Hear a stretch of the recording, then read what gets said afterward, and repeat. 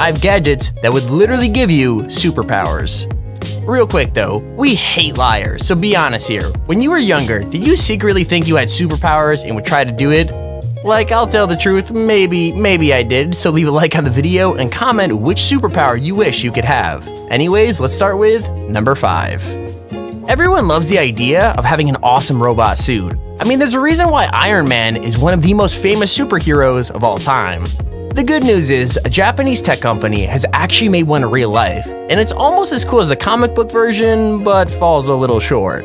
Okay, so maybe it can't fly or shoot power blasts out of its hands, but it can make the wearer 10 times stronger than they were before. Not just that, but it works by reading the electrical signals on the surface of your skin, figuring out like what your muscles are gonna do before they even do it. Like, it knows exactly how much force to use and exactly how fast to go just by reading your body, which is pretty cool if you ask me. So what's it for? Well, at the moment, it's mostly being used to help disabled people and people going through physical rehab. With that said, it could also be used to assist emergency vehicles like the police or the fire department. And the company has even said it might be fun to see them used for entertainment purposes too. Number 4. For a lot of kids, being able to climb up walls like Spider-Man is the ultimate dream. And I bet that applies to some other people too, aka me. Please, Spider-Man, please bite me. Okay, anyways, getting bit by a radioactive spider is pretty unlikely, so you're gonna need another way to make your dream come true. Luckily, college students have invented a machine that lets you scale any solid surface, using the power of vacuum cleaners. I know, it doesn't sound very cool, but if you want to climb up walls, then it gets the job done.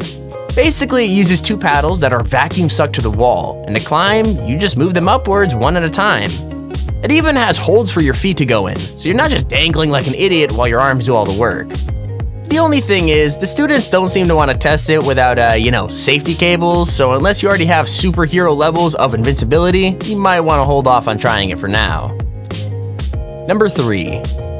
So most of the items on this list would turn you into a superhero, but if you'd rather be a super spy Tom Cruise dude, then this one is for you. I mean, on the outside, this suit looks 100% normal, but it has a secret that any spy will be grateful to have. It's bulletproof.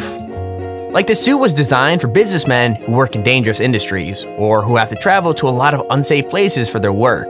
The best part is, it's super fashionable and doesn't look like a bulletproof vest at all, so it doesn't let anyone you interact with know that you might be in danger.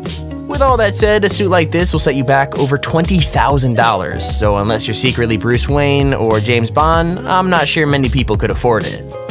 Plus, if you do happen to get shot, then the surface fabric will definitely rip, so it's not like you could wear it again without taking it back to be fixed. It even looks like a nightmare to clean. I mean, no one wants to throw a $20,000 suit in the washing machine, am I right? $20,000 suit. It is. Does that not make you flinch at all?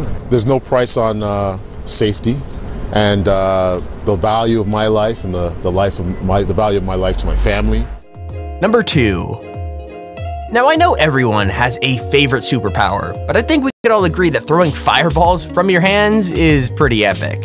I mean, no matter who you are, there is no way you could try shooting flames out of your hands and not have fun. Here's the good news. You don't have to wait for some kind of freaky mutation or tragic backstory to give you those powers. You could just buy them. It's actually pretty cheap too, because the ability to shoot fire out of your wrist will only cost you $147. So to be fair, the gadget is mostly used by magicians. I mean, it gives you like a quick blast of fire that hides whatever trick you're doing.